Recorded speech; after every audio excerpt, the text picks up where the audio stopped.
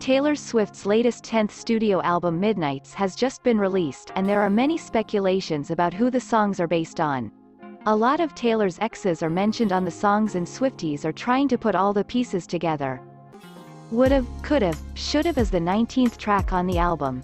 It is currently one of the most discussed songs on Midnights, and the fans are absolutely certain it is about Taylor's love affair with John Mayer. In the song, Taylor sings about being 19 and in a relationship with a poisonous, grown man. Mayer was 32 at the time, who later dismissed her as a child. The lyrics read as, "And I damn sure would have never danced with the devil at 19.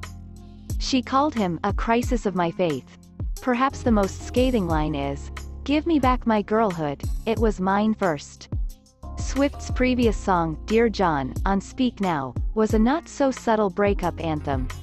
John Mayer later said he felt terrible about the song and added that it was a lousy thing to do. "I never got an email. I never got a phone call. I was really caught off guard." He also called it cheap songwriting. Twitter has been on fire since the song dropped. One person wrote, "John Mayer was sleeping peacefully but was awoken at 3 a.m. with a chill down his spine." Another one wrote, "I can't stop laughing. Taylor really said actually I don't want to wait for Speak Now Taylor's version to be released to drag John Mayer.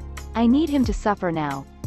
We will be discussing the rest of the songs on the Midnights album, which cover the topics of Scooter Braun, the Kim and Kanye drama, Taylor's current lover Joe Alwyn, her growing up trauma and her past friendships that ended in disaster. Thank you so much for watching. Like and subscribe if you enjoyed.